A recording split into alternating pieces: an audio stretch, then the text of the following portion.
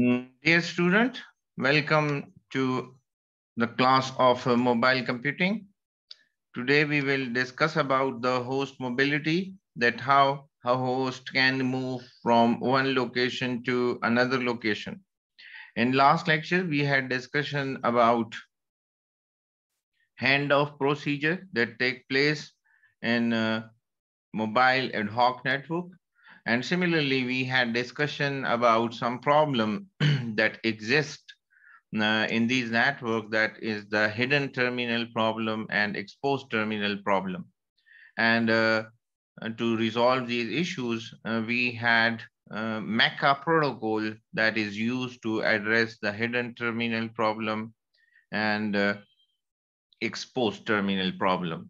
Later on, we have some discussion about energy management and power management in these nodes, that which mode is used to utilize the maximum energy and how we can increase the network lifetime by scheduling our nodes. So in today's lecture, we will have discussion about the host mobility. And here you can see that we have different degrees of user mobility, that where you are moving from which location to which location and how much actually it will affect your connectivity with the backbone network or with the direct point with access point with which you are connected. So here we have, when you are moving only within the same access network, as in the last example it was, there is single access point and therefore your connectivity will remain the same. Mobility is irrelevant, and the multi access point only link layer by layer changes, but the underlying infrastructure of these network is same. If you have a look to the last lecture we have yesterday, then you can see here in this diagram that here in this diagram, you can see that only the access point of host one is changed. He is transferred from access point one to access point two. The connectivity is provided by access point two, but the underlying network, the switch and the router infrastructure still remain the same. So same thing is explained here in this slide as well, that how much your connectivity is and how it affect your overall process of mobility. You look at this, sometime if you are even moving within the domain of that access point, then you are mobile in that particular region, but you are not changing your access point, neither you are changing your desired network, that is the backbone network. So user is only mobile locally, but it's not mobile at the network layer. So you are moving from one location to another location, but there is no change at the network layer, which include the router. So sometimes there may be the shutdown between changes access network, host get new access point at the new access network, that you totally change your position, and then onward your connectivity will restart. Let me also explain it a little bit on the whiteboard. So if you have a look, we have a node that is host one, and it is connected here with this access point. And now we have another access point over here, and the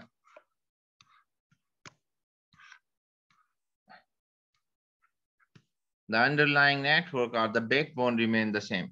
So now if this node is, for example, in the first environment, if this node is moving in this area, either here, either it move here in this direction. So look at this, the node is moving from location A to B, B to C, and C to D. But the connectivity of the access point remain with the access point 1. So there is no change at all. Even the first point of connectivity remain the same. But if this host want to move over here and he is now here, then in this case, only the access point is different. This is host 1, H1. The connectivity is provided by access point 2. But if you have a look to the underlying network, then the switch and the router and the other servers remain the same. So this is the router. You can see over here. So the router and other infrastructure remain the same. In some cases, there is possibility that this access point 5, we can say access point 5, then the host 1 is moving from this location to this location. Over here, he is now coming in this region where the switch and the other infrastructure, that is the router, is also different. Here, this is the router. Then if you have a look to this diagram, then in this case, this is case 2, the node is mobile at data link layer that include the switch and the network layer. The node is changing its router as well as changing the switch. Here in this case, the node is neither changing its access point, neither the switch nor the router. Here in this case, the node is changing its access point, but not the switch and the router, that is the backbone network. So now moving back toward the slide. So here you can see that surfing the net while driving in a car or flying on a plane. So you maintain a connection with the network while you are changing your network. And there is need to ensure traffic continue to reach the host. And this is the responsibility of the network. And this is also a sign of a reliable connectivity, that how much your connection is reliable and your service is still very good, though you are changing your position over here. Here you can say that you can maintain the ongoing transfer to the receiver node and the seamless transmission of this node from one station to another station. Look at this diagram. We have a rider that is connected with the router A, and then onward he is moving to another router, that is router B. So in this situation, the network layer is involved and the node is mobile on network layer as well, because the routers are changing over here. So now here, once the node move, the car rider move from location A to B, now the connectivity will be provided with the router B. And this is the responsibility of the network, that he should track this user and provide the required connectivity with the required devices. Now, how we can keep tracking of any mobile node? This is actually explained with the help of an example, that you have a friend who is moving from one location to another location, or he has a job like that he continuously move from one location to another location. So for example, if you want to send a letter to your friend, then first you have to recognize and identify his position, that where he stay or where he is. There may be multiple locations. Either he is traveling somewhere, he is in the hostel, he is in his house, he is staying with some friend, and so on.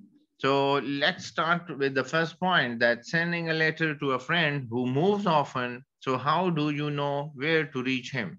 So look at this. This is the important thing, that you want to reach your friend by some mean, so you can deliver your letter or your message to your friend. So in option 1, have him update you.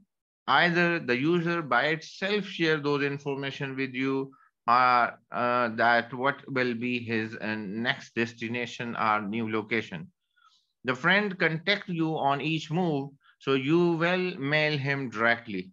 The friend actually share his information before moving to the next location, and then onward you target the same location to deliver your important mail. Option two is that you can also ask his parent when needed. And in this case, the parent house is actually the home station. The parents serve as a permanent address in this situation, and they can forward your letter to him, or they can update you about his location. And then onward, you can deliver your message, your letter to your friend as per your requirement. So now moving to next slide, and you can see here in this figure or in this image that the person is on airport and he's traveling, and you don't know about that what will be his next destination.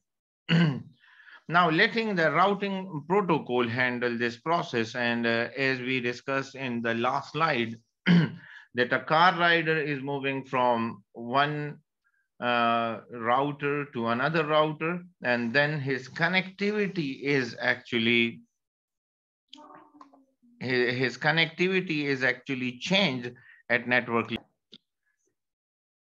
Here you can see that the routing protocol actually take this responsibility that the mobile node, which is moving from one network to another network, then it ensure all the resources and services should be available there on that network. So the mobile node, which has a single persistent address, here in this case, the IP address, and this address is actually injected in the routing protocol. So the protocol here is, for example, OSPF, which is Open Shortest Path First Protocol. This is used to take this responsibility, and the procedure will remain the same here. The mobile host with IP address is 12.34.45.0, and then onward, if you can have a look that the mobile node is moving over here, with the address is 12.34.45.7. So now the connectivity is provided by router B to the host, which is now getting services, and the IP address is also changed as per the available protocol or the available addresses over there. Here is an example of Boeing services while you are traveling from one location to another location through any aeroplane. So in Boeing aeroplane, we have actually the internet services from satellite. So the plane by itself have the capability to provide their services, and there is an access point which is connected with the satellite. So the Boeing provide mobile internet service, and the Wi-Fi hotspot is actually established at a very high, almost 35,000 feet, and the travel speed of the plane is also about 600 miles per hour. Over there, as I told you that for that purpose, the communication link is established with the satellite. Antenna on the plane is to lease satellite transponders, and the ground station actually served as the gateway. So it is responsibility of the closest satellite with that Boeing plane to provide the services. Over here, one important protocol that we are using is the BGP protocol, that is Border Gateway Routing Protocol, which is used for mobility. There is a set of block IP addresses. For example, if there are 500 users, then the required IP will be between 500 to 600 and so on. And similarly, the BGP actually provide the service that they can communicate or they can transfer their data to the ground services over there across the border. Here you can see, for example, this plane is connected with this satellite, and the satellite is connected with the ground station, and the ground station is connected through fiber optic with the destination computer. Now, while moving this plane from this satellite to the next one, satellite number 2, once it comes in its service area, then the connectivity is provided by the satellite number 2. Here you can see, and now onward, the satellite number 2 actually send the signal from aeroplane to the ground station, and the ground station transfer data to the destination node via the fiber optic. Remember, this network is a fiber-based network. So some important points about it is that there is no change to the end host. The end host remain the same. Only the middleware structure or the middle layer equipments or devices are changed. For example, you can see here in the last example, the sender and destination remain the same, but the first point of connectivity and then the router and the switches that through which the data was passing earlier is no more there. Earlier, they have that satellite and the ground station, and now he is transferring or communicating through some other satellite and ground station with the desired destination. So the sender and the destination node remain the same. Similarly, the traffic follows an efficient path as well. For the new location, as we discussed, that OSPF protocol may follow the shortest path to transfer your data. There are some disadvantages sometime, and that may be because of the large number of mobile nodes. As the number of nodes increases, so similarly, the challenges increase as well. Large number of routing protocol messages while they are continuously changing their location. So definitely the update is required over there. Larger routing protocols and routing tables that is actually the outcome of these routing protocol, and these routing protocol actually works on the routing table. They store small address block, and the updation of these routing protocol is also very mandatory in this situation. Sometime there may be a possibility that you have older entry inside the routing table, which may misguide the whole system inside the network. So this is very necessary that as far as the node is mobile and he's changing his position, then we should update the routing protocol. It is again responsibility of the routing protocol to update this routing table as soon as the node changes its location.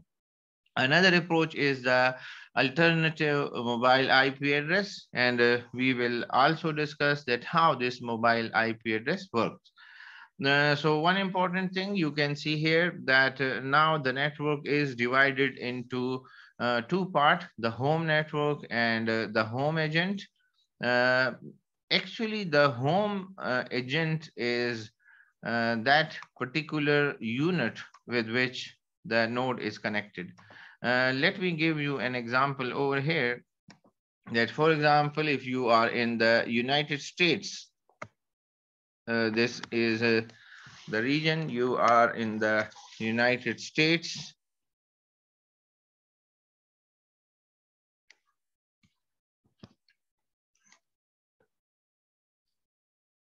And for example, if your cell phone is over there and it's moving here and there, or you have the T-Mobile service over there, then you can move anywhere in the United States.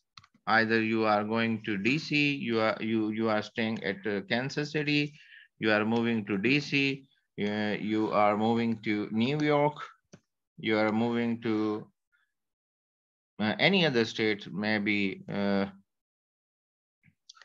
LA, and so on.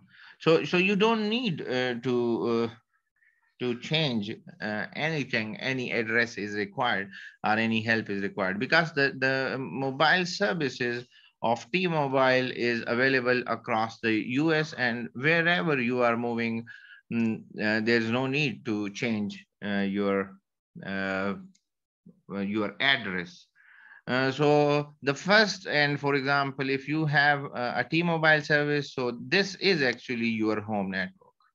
And now onward, for example, you are moving from US to UK, then definitely the days you will spend in UK, you will be on a visitor network. So this is actually the visitor network where you are staying for some time, and the mobile operator, for example, over there in UK, we have the Vodafone network. So over there, the Vodafone network will identify your cell phone and will also send you a message that welcome to London, and you can provide, we can provide you our services with this much charges.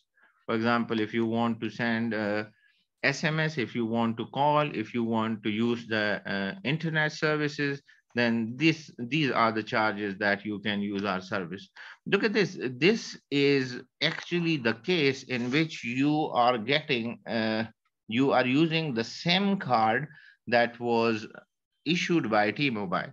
And T-Mobile have signed some agreement with the Vodafone.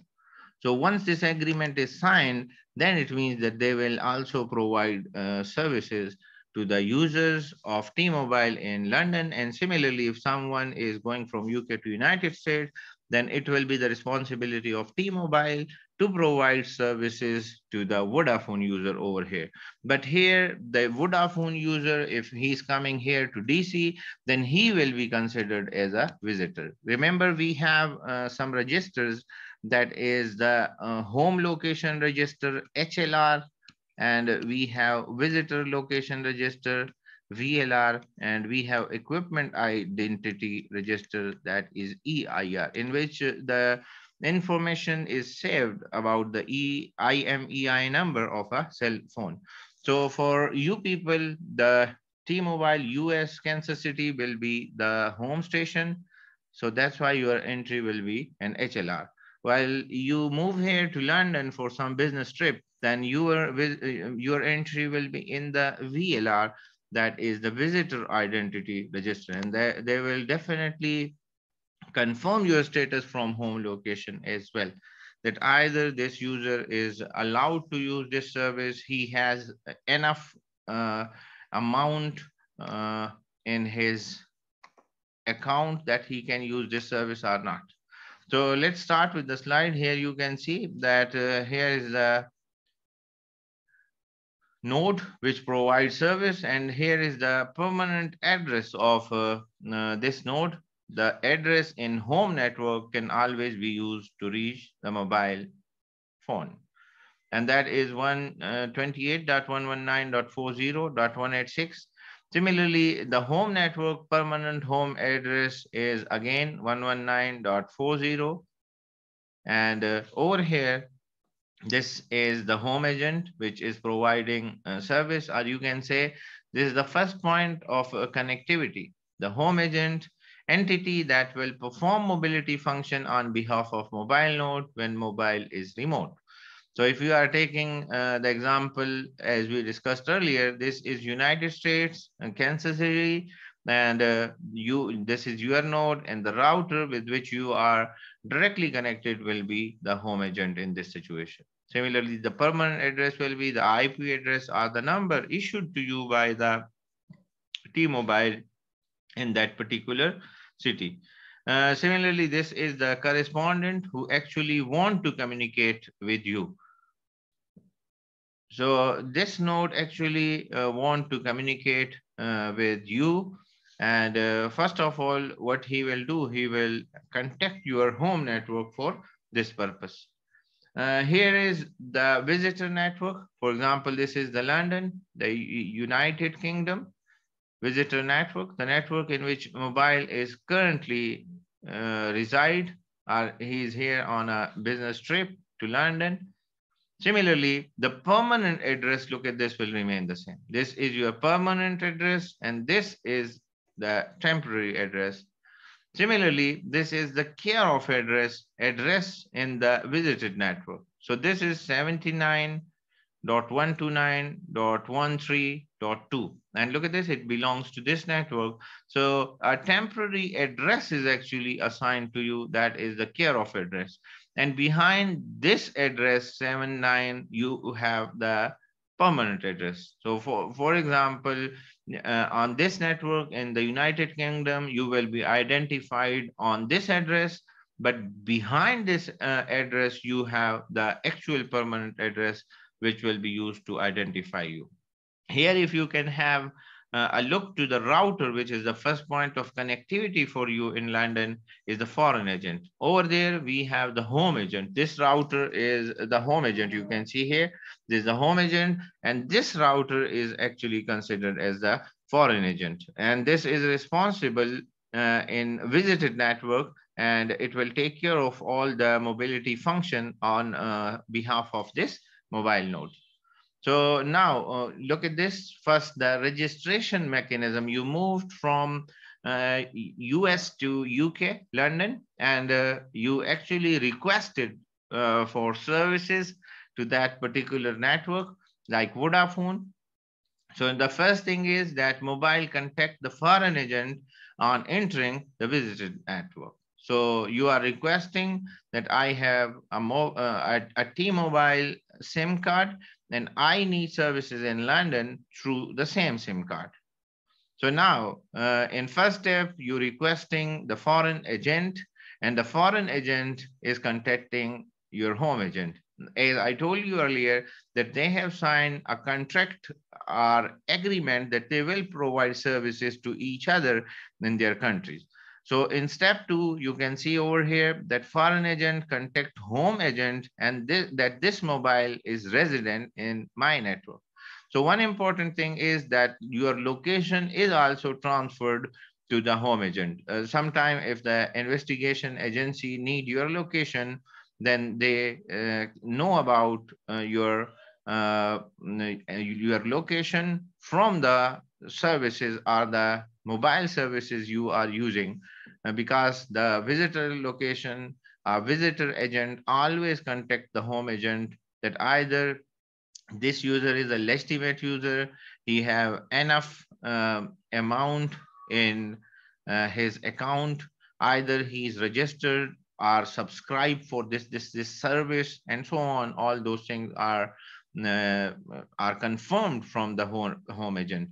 So foreign agent knows about the mobile, and home agent knows about the location of mobile. So now the foreign agent know about this node, that this is a legitimate user. He has subscription for all these services for which he requested. And similarly, he have a clear account, and he have enough amount in his account that he is eligible to use this service.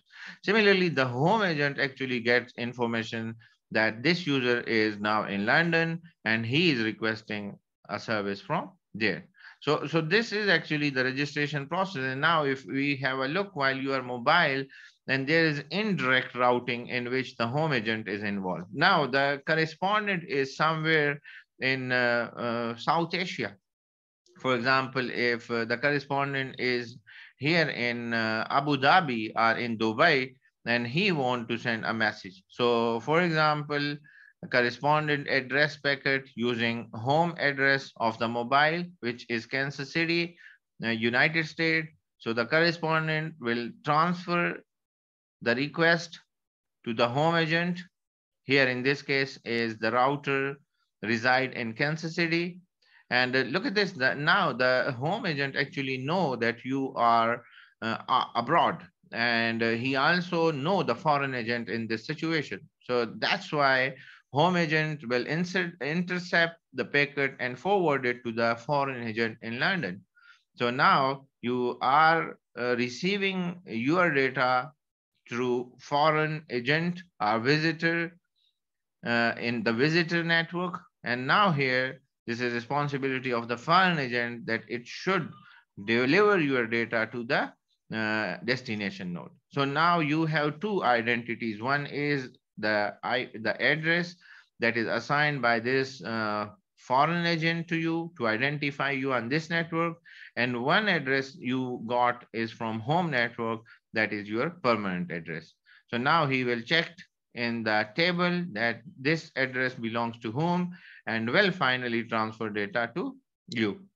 Now onward, if you have a look, the connection is established directly with the correspondent. So the mobile phone, once receive the message, he will directly contact to this node, the sender node, and then correspondent will receive the message. Now, there are two important addresses. As I told you earlier, that two important addresses are used. In indirect routing, if you have a look, we have some efficiency issues. And the reason behind that is that first, correspondent is contacting the home agent, and then home agent transfer data to the foreign agent, and then foreign agent transfer it to the destination node, and then the destination node transfer his required information or the response for that query to the correspondent directly. So we have a bit inefficiency because of this triangle, that correspondent to the home agent, and then home agent to visitor agent, and then back to the correspondent. So we should make this process a bit efficient and make it direct. We had discussion about permanent address and care of address. As I told you, that one address is used through which you will be identified across the globe. That is your permanent address that was issued by T-Mobile or the service provider in the Kansas City, United States. Another one is care of address. If you are in UK, then the service provider over there will issue you a temporary address. So this is used by the home agent to forward datagram to the mobile. For example, if you are moving to Germany, in Berlin, then over there we have different type of service like O2 mobile services are available there. Then you will have another care of address that will be issued by O2, as Vodafone is issuing this address in London.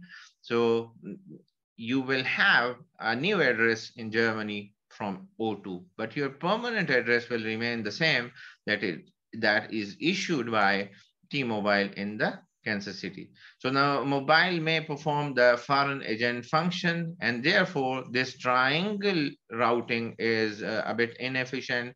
There is the correspondent and the mobile node are in the same network, and there is a point that we can skip.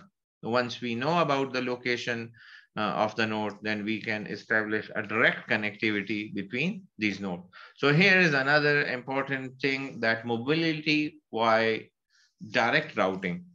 And you can see here that once we receive information about the user, and this is the same that we ask from parents of this user, that where the desired destination or where my friend is, and your parent told you about his destination, where he is now, and then you directly connect to that particular destination. So here you can see the same thing. We have the home network, the correspondent requests the home agent, and then onward the home agent share in process to share the foreign address of the mobile node.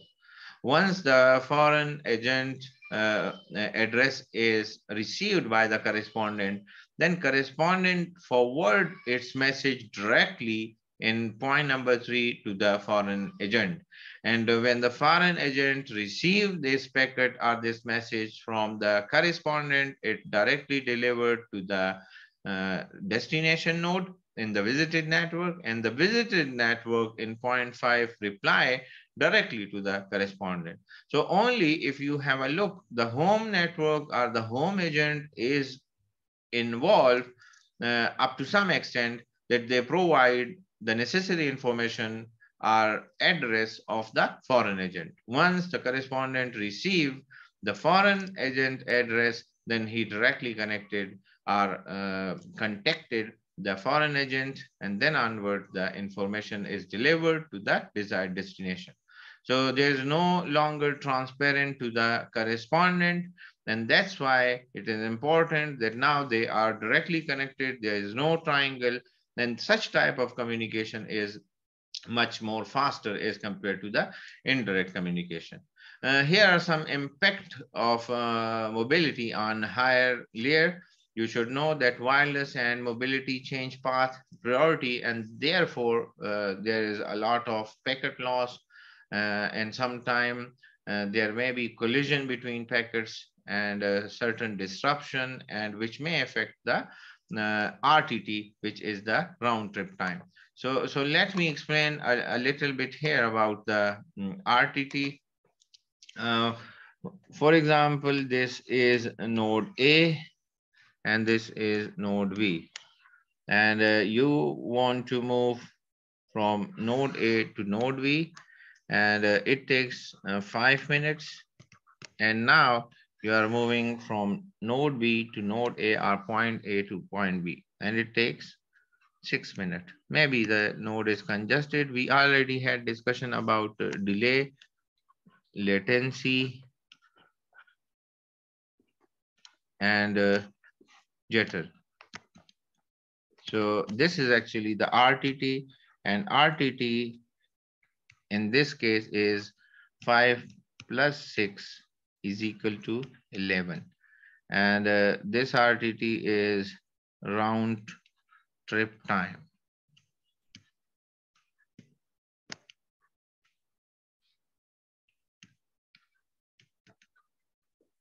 So once you have the round trip from node A to B and then from B to A, this is the round trip. So that's why it is important to know about that RTT is the round trip which is directly affected because of the mobility of these nodes. Another important thing is the logical impact. The best effort service in this model is normally used similarly for connectivity or data delivery. A transport layer, TCP and UDP protocol can be used. But we actually know that the performance is definitely affected because of the mobility of these nodes. Therefore, and there is some challenges at transport layer as well. When you have continuous disruption, there is congestion, there is packet loss, then the TCP have some behavior that is actually there since its development, that TCP treat the packet loss as a sign of congestion. So for example, if there is any packet loss, maybe there is no congestion, but the node moved from one location to another location. Therefore, the packet distance to the older location will not be received by the destination node. So definitely those packets will be lost, and the TCP will consider that as a congestion and will try to reestablish the connection. TCP similarly try to eliminate the RTT round trip to drive retransmission, and similarly there's involvement of retransmission, the possibility that the node may receive the same packets multiple times. And TCP similarly doesn't perform well under out of order packets. This is very important thing that you have in order delivery for efficiency. Out of order delivery is there sometime when the packet is lost, or there is congestion, or there is disruption in the communication, while TCP at the destination side will process the data in one order. So out of order delivery is also possible in some situation. However, if you have a look, internet was actually not designed earlier while keeping these things in mind. Therefore, we should conclude in this chapter that wireless already a major way and providing connectivity and services to the user. Mobility is also a very important thing, and there is need to develop more protocols that they can provide our reliable connectivity while you are moving from one location to another location. You may also feel the breakage in service while you are using GSM, but it's much more covered in 4G and 5G networks. There are some challenges that to design the network protocol. As you know, that wireless break the links because of the mobility, then there is need to provide higher layer, more protocol, which should perform very well. Let me explain a little bit here about the out of order delivery and in order delivery here. For example, this is node 1 and this is node B. And he want to send data to destination node B. This is packet 1, 2, 3, 4, 5, 6, 7. And there is route. We already had discussion about it. Here are some routers between these nodes, and he is transferring this data in the same order, 5, 6, and 7. But over here, packet number 3 is dropped or destroyed. 3, and then onward, packet number 5 is destroyed. So now when you receive data over here, it will be in the form of 1, then 2, 3 will be missing, then 4, then 5 will be missing, then 6, and then 7. So there is possibility that TCP requests for retransmission of these data, and then onward, these packets will be received at the end. So if you have a look to this data received at destination, this delivery is out of order. Out of order. And now it is responsibility of the destination node. This is the destination node that first organize this data or bring this data into order, make it in order first, and then to process it. So this is actually the main mechanism that how out of order data is delivered to the destination. So this is the end of our today's lecture. And that's why there's still research going on in wireless and ad hoc networks that new protocols should be designed on upper layer as well as on lower layer that should handle this mobility efficiently, and the reliable services should be provided to the user which are traveling, are moving from and changing its location continuously. So that's it from today's class. And if you have any question, you can write me. Thank you so much and take care.